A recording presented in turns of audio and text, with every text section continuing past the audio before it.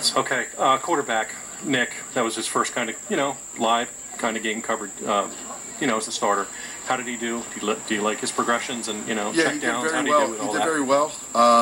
His read-progressions were very good through the right person. He didn't throw an incompletion until the last pass was interception. And there, his mistake was he took a 7-step drop instead of a 5-step drop. If he took this 5-step drop, it was a touchdown.